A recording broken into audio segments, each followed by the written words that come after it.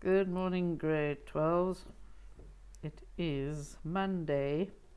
We're going to do page 75 of your textbook, 2.4.2. This is a written activity. So we're given a constructor, create. Okay, there it is. It's got parameters in name, which is string, funds, double, just that's a real number, a real data type, donations, integer, and a code, which is a string. Now for A to G, decide whether or not this object, NGO is the object, it belongs to the class T NGO. Decide whether these are all valid statements here. Well, the first one, it looks fine. All those parameters are correct. That's a string, that's a real, that's an integer, and that's a string, because it was string, real, integer, string. But you can't create it just with that statement. No, you have to say NGO equals TNGO dot create. So A is wrong.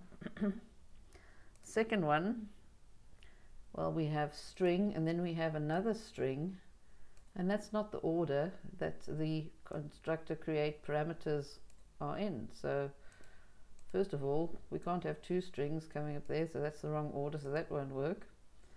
Number C, okay, that's correct, but yeah, we have a string, then we have a real, then we have an integer, then we have a string. Now that looks 100% correct, so C is right. D, we have TNGO equals NGO. That's wrong for starters. You can't have the type, which is the class, equal to the object dot create. It's supposed to be the object equals the class name dot create. So that's the wrong way around there, but the rest is correct. String, real, integer, string, but it's incorrect because of that, of these two, this statement there. Right, next one. So NGO equals TNGO create, that's correct. And then we have string, real, integer, but there's one parameter missing for this code, so that is incorrect. The next one immediately is incorrect, because you can't just say that TNGO dot create. No, this one also incorrect because we have the object dot create. This is the class dot create, but there's no, that's missing. But the parameters are fine, but it's incorrect because of that. The next one, we have the object equals the class, that's right, dot create, good.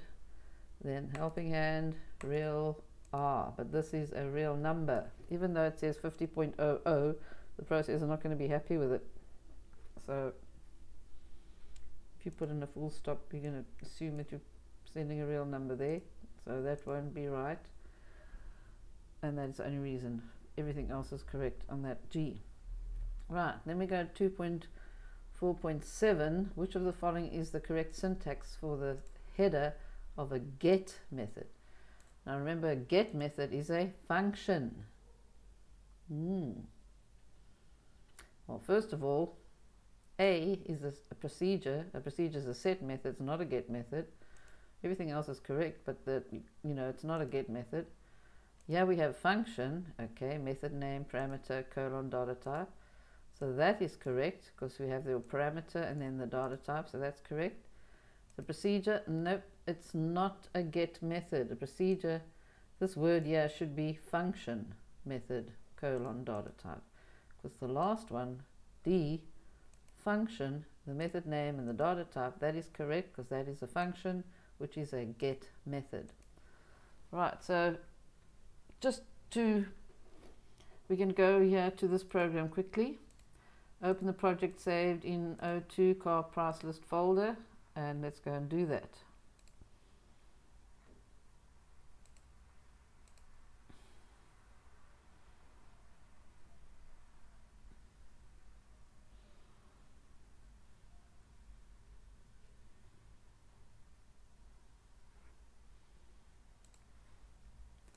So you go file, open, you go to your data files.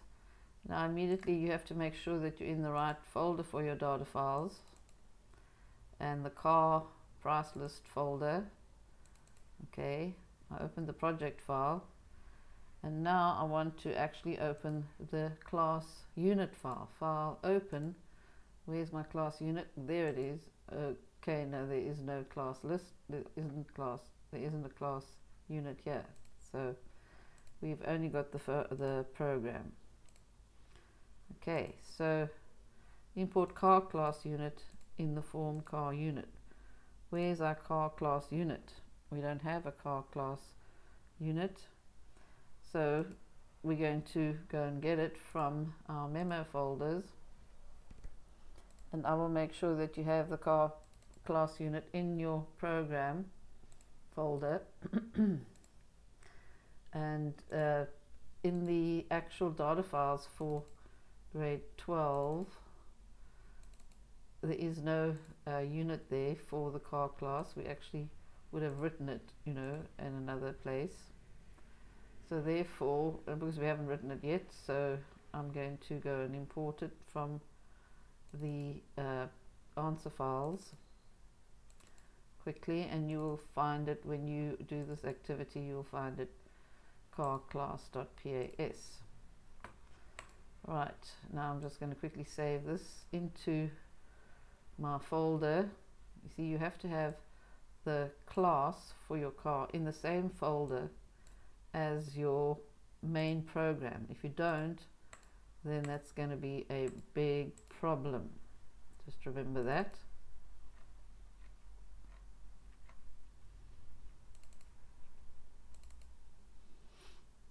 Okay, so I'm going to save this quickly. So when you get your car class, always make sure your units are saved inside your folder that your main program is in, otherwise you won't be able to use it.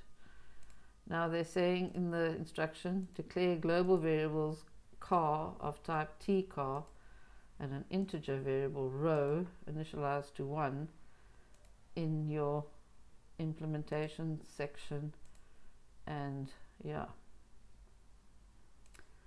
of your main program. Fine, here's my main program. I'm just going to go over here and type car colon tcar. Now if I look at my car class, there it is, it says tcar. Okay, tcar has got brand, model, year and retail price. Okay, using double, it's the same as real. It's got 2 constructor creates, but don't worry about that, and you use the one with the parameters brand, model and year, and it has a function get detail, set retail price, get, very similar to what we did before. There's functions and procedures written there already, and they've been implemented in the main program. Okay, we're going to use that car class, and we've declared an object car of the type tcar from this car class. So let's read the instruction. They said we must have an integer row and make that equal to 1 to start off with. So fine, I'll do it.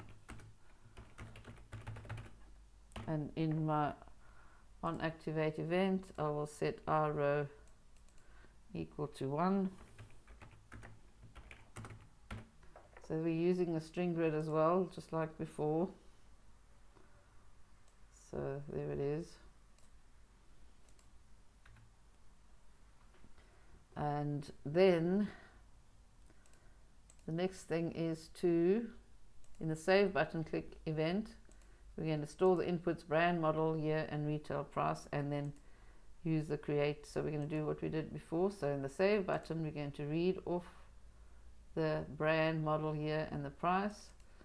So let's go and make that var S brand, S model, colon, oops, I didn't even spell that properly, brand, comma, make those strings, and then we will use an integer for the year, integer, and then we will use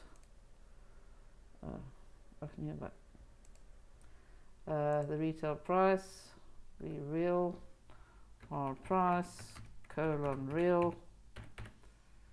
Okay. I'm going to change these up, car brand, car model, I'll just put car in front of each one of those. I'll show you now why I'm doing that. So we get our inputs. I've got a little comment here for, okay, fine, scar brand equals edt cbx brand dot text. Quick way to get it from a comma box is a dot text property, and scar model equals edt model dot text. Then we have iCar here, which will be the spin edit year, and here dot value, remember it's different to an edit box, and our car price will be equal to string to float edt price dot text. Now we're going to create our object. Get our inputs. Now we create the objects. The one object. Where is it? Yeah, car. There's the object car. It belongs to the type T car. So we say car equals T car dot create. It doesn't work. Why doesn't it work? Well, because in our users section we didn't put in that word car class. In the user section of the main program, you have to slot in the word, the car class unit there, car class. Now we'll be able to access all the methods, just like that in Magic. Right, moving on. Let's move it on. Right, so now we can do in our create object car colon equals T car dot. There we go. But we don't want that create. We want the create with the parameters. See, now they don't let us have the create without the param. They only got the create with parameters, without parameters, which I don't want to use. You know what I mean? So guess what I'm going to do? I'm going to delete this structure create with overload. And you can do that too, because seriously, we do not need it or want it. So let's go and do this again. Car equals T car dot. Gotta do file save all. Let's run and make sure this is working. Right, okay, so there are errors, so we just have to make sure that we, oh yeah, because I haven't finished there. All right, file save all. So this is implemented, this is fine. tcar.create should work with the parameters now. If it doesn't, I'll eat my hat. Don't have one on there. There we go. Yeah, there it is now. There's our list of parameters in our .create constructor, and then we go and put in all the things that are supposed to be here. And the reason why I use different names there to demonstrate to you that we have to use the names inside here, not the names that we see in the tooltips. So scar brand, comma, and see how they all, the tooltips are moving on to the next one. Scar model, comma, year, and that will be our, oh, it's got to be a string. Can you see that? It's supposed to be a string. So I'm going to say int to string car year, and then we have to have our car price. Now that was a bit of a letdown. Hey, I forgot to check my data types. The year is a string. Right, so actually I'm going to convert this rather than do it this way. scar year colon string. Change that data type and say scar year equals int to string the year dot value. And now we just go and slot in scar year over here. Right, our car price. So that's it. You can run the program and see if it works, and it's still running, and the syntax is all correct, no spelling mistakes. Right. Now, call the object methods and display in the string grid. Right, what do they want us to do?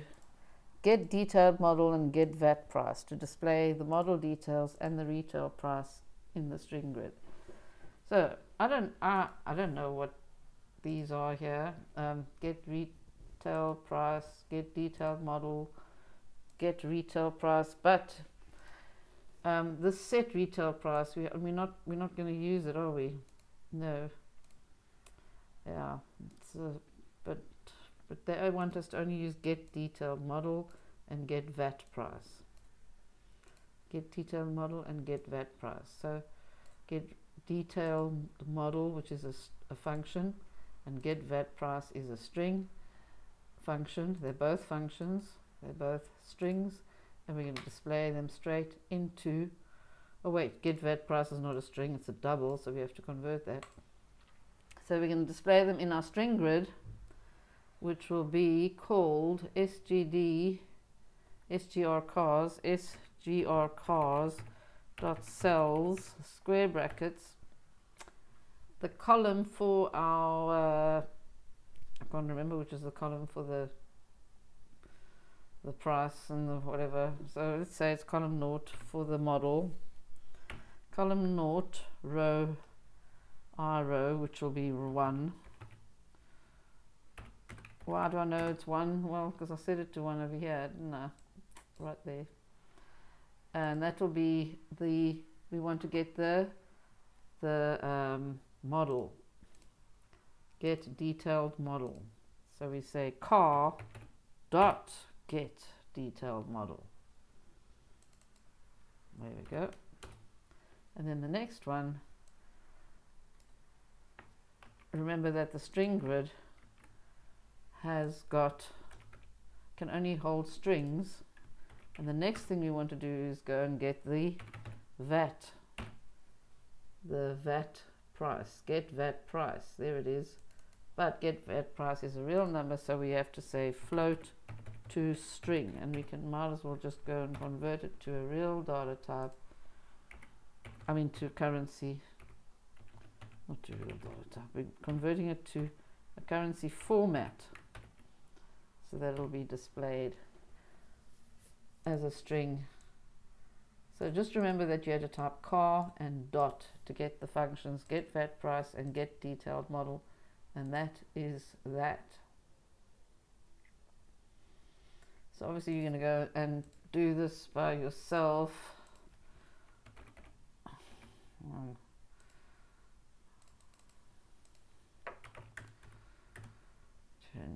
There it is, get price plus VAT. So obviously that get VAT price function had the VAT calculated right there. I'm in the car class unit here now. Okay, so go and do that by yourself for the rest of the lesson.